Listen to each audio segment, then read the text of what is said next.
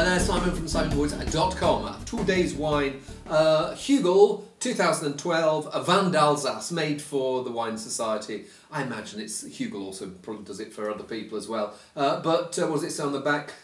Blend, always including Alsace's noble varieties, Riesling, Gewürz, Pinot Gris, Muscat and Sylvaner. 12.5%, give it a whirl.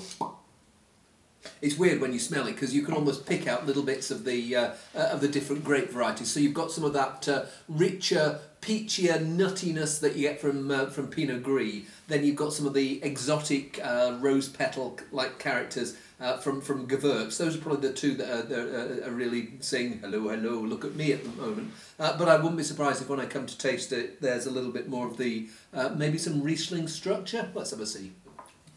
You get that smokiness that from Sylvaner coming through as well.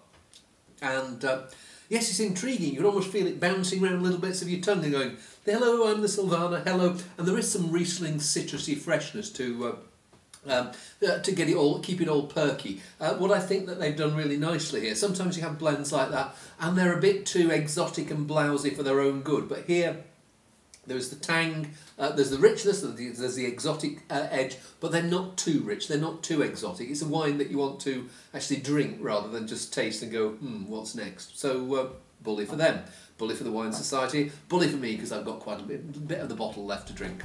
See you soon.